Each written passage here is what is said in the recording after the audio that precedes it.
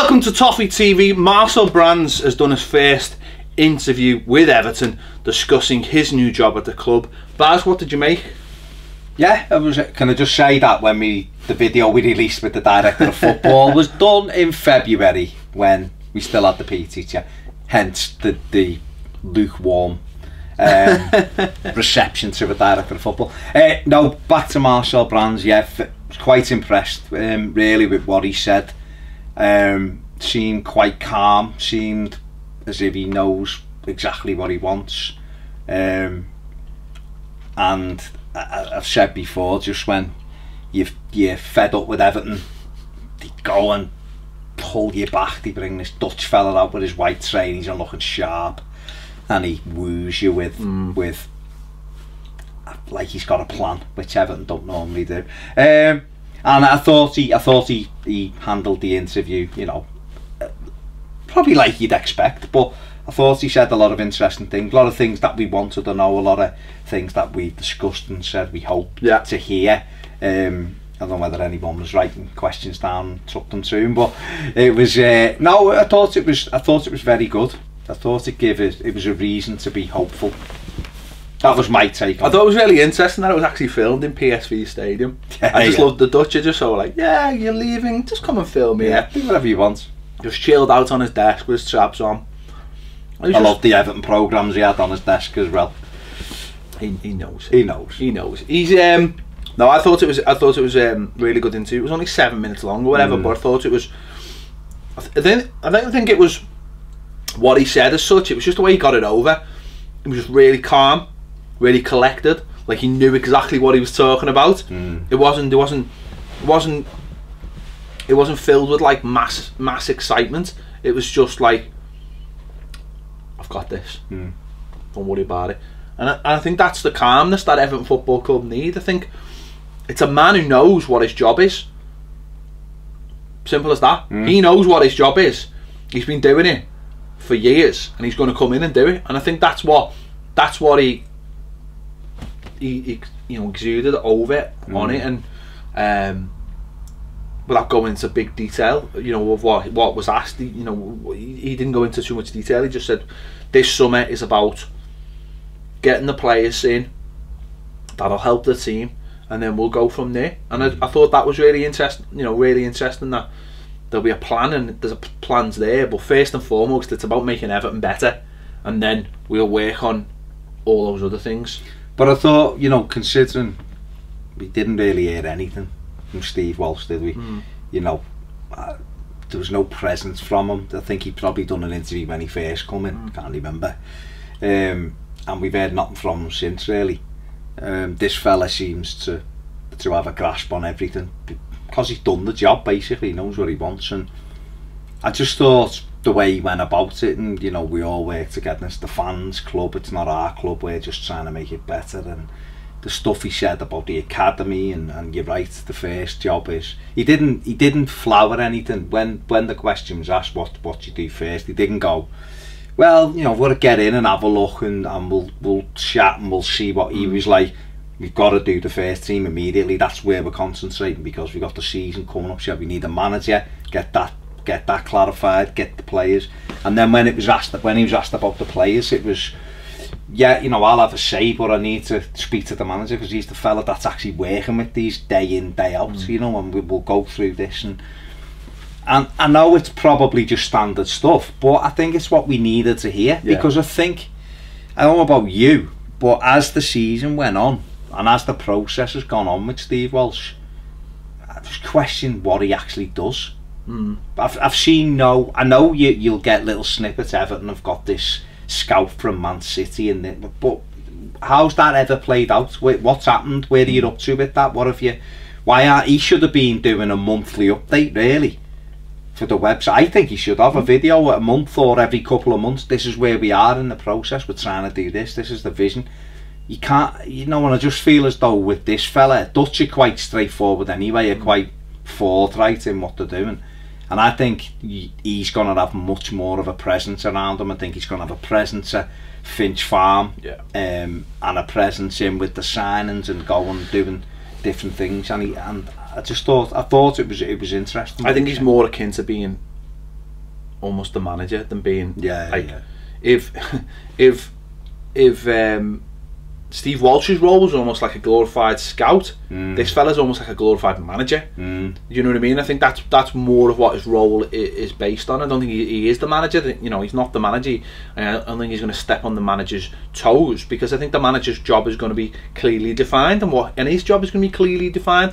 I think that's one of the things that'll happen straight away. And I think it was really interesting what he said about the manager, and saying that we need a young, modern manager to come in and know the role and do the role, and everyone sort of, you know, we've basically hinted that everyone knows where they're going to be, and you know, again, that puts people's mind at rest with, you know, conversations about who should be the manager, and well, it should be this fella, it should be that fella, and you're like, well, hang on, now you know what the thinking is behind it. Now you know how it all fits in, and I think that really helps as well, because, you know, if people go now and say, oh, I still want it to be this fella, I still want it to be that fella, and you go, well, hang on, if the plan's going to work, it's got to be this kind of manager. And then if only certain kinds of people fit into that, then that window is quite clear, you know, what we need.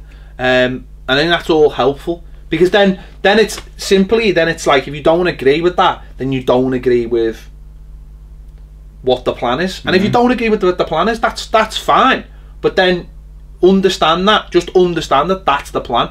And I think, as you just said before, that's something that Everton haven't had for a long time, is a plan put in place to try and make the first team competitive. And that's ultimately all it comes down to. We can't bemoan the fact that we're not keeping up with modern day football, which we all have a little go at, if we're not using modern day practices.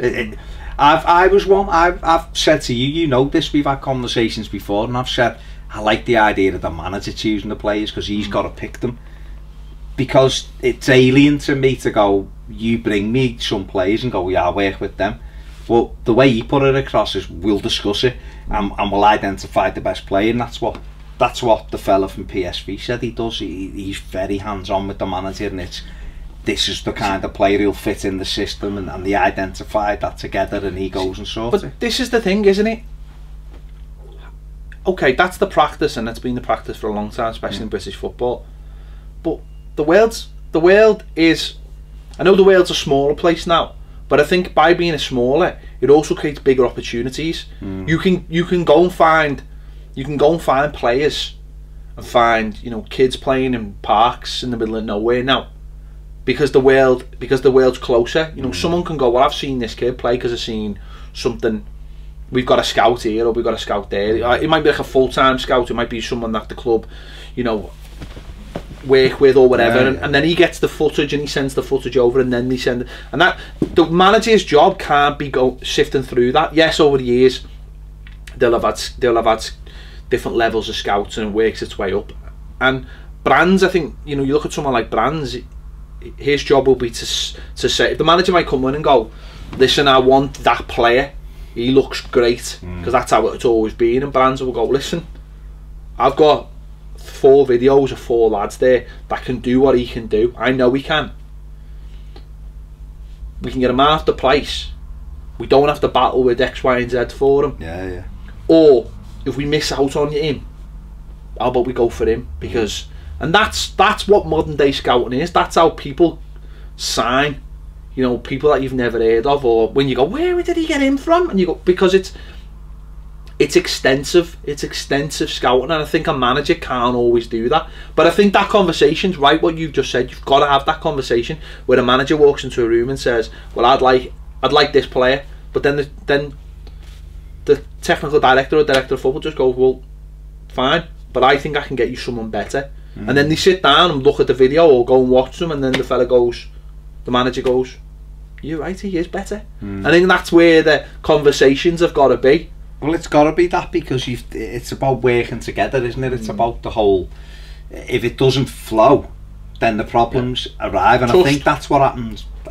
There's got to be reading trust between the lines. I think that's what happened with Koeman. But I think that worked on both ways with Koeman and Steve Walsh. It's not all down to Steve Walsh. I think Koeman was too stubborn to allow other people's opinions into the room at times. And it all has to be. See, the manager might come. I don't know. The manager might come in and go, "Well, look at this playing." And they go, "Well, hang on, we're trying to build this. That's not what we want." Yes, he's got assets, but it's not what we want. He's not going to help it. And I think that all has to come into play. So, I mean, that covers most things. But you know, he also made comments that weren't in the video regarding Adamola Lookman as well. He said he's aware of the players that were on loan and has seen them play, and you know, wants to have a chat with them and wants to you know, make sure he's at Everton next season, basically. So that I mean, that's good as well, isn't it? That's promising.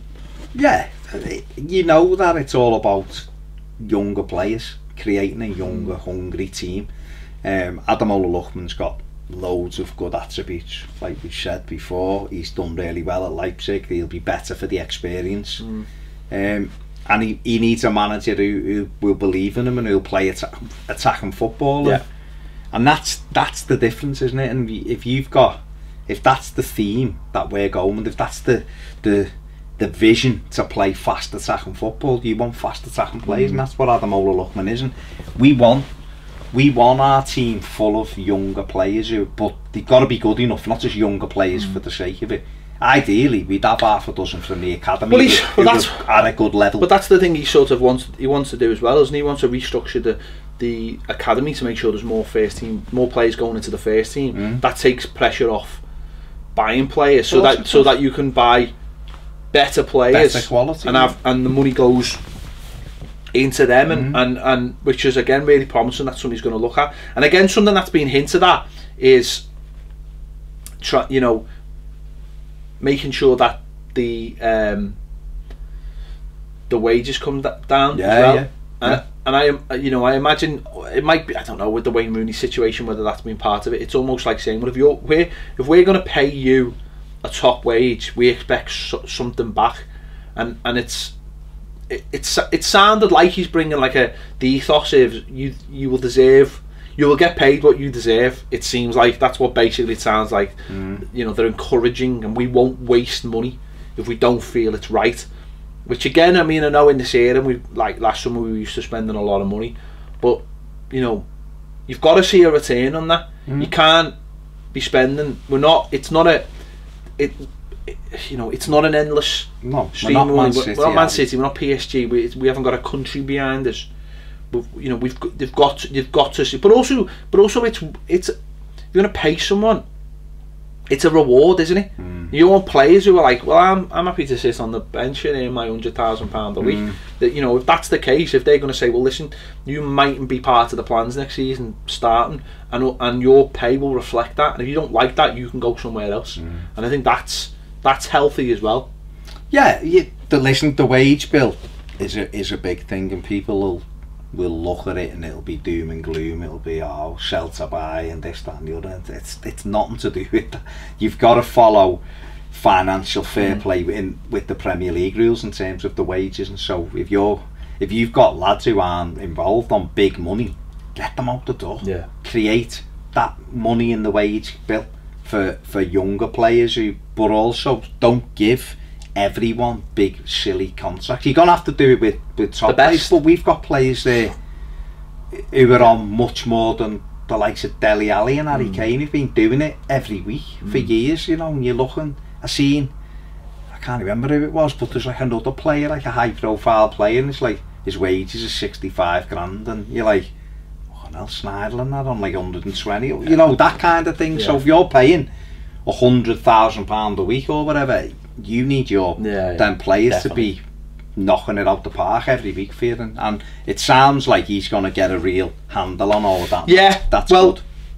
That's what it sounds. He starts his job officially on June the 1st, which again is a lot of, comes down to, it's the start of the financial year basically, so it comes down to contracts and things like that. But I'm sure he's getting plenty of stuff in, getting his preparation, might be getting a bit of rest in, and it just seems like he knows the job, and that's the best thing. Good start, sounds good. Where we go from here. It's good the club did the interview as well. I think that's helpful. Keeps everyone in the know, and we can go about And let's hope they continue that and keep that up. Let's hope we hear from them regularly, and then I mean, everyone's clear then what's happening. Yeah, and what the roles are, and he can go about now appointing the new manager, getting on with doing that, and it all fits together, and that's all we want. Yeah. Let us know your thoughts on Marcel Brands, his first interview for Everton. What did you think about what he had to say? Thanks for watching Toffee TV. We'll see you later.